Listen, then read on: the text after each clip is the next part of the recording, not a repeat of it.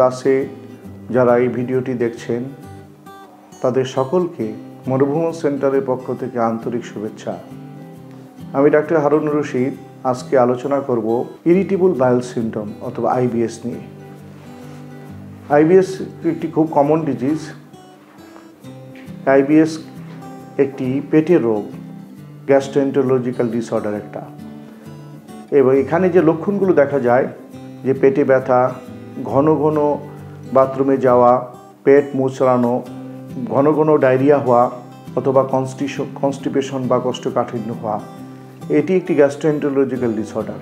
আমাদের আলোচনার কারণটি হচ্ছে যে ইরিটেবল বাউল সিনড্রোম একমাত্র পেটের অসুখ যা সরাসরি মানসিক স্ট্রেসের সাথে রিলেটেড। অর্থাৎ স্ট্রেসকে যদি ম্যানেজ করা যায় তাহলে IBSকেও ম্যানেজ করা যাবে। IBSের কিন্তু কারণ যেগুলো আমরা খুঁজি, যে দেখা যায় যে আমরা যত ইনভেস্টিগেশনস করি সব নেগেটিভ আসে, যেমন endoscopy, colonoscopy, ultrasonography of the abdomen and other investigations all R negative. তখনই এটাকে IBS হিসেবে ডায়াগনোসিস করা যায়। এবং IBSকে ততক্ষণ এটাকে কন্ট্রোলে আনা যায় না যতক্ষণ স্ট্রেস ম্যানেজমেন্ট করা যায় না, যতক্ষণ প্রশান্তিময় নিদ্রাকে এনশিওর করা না যায়।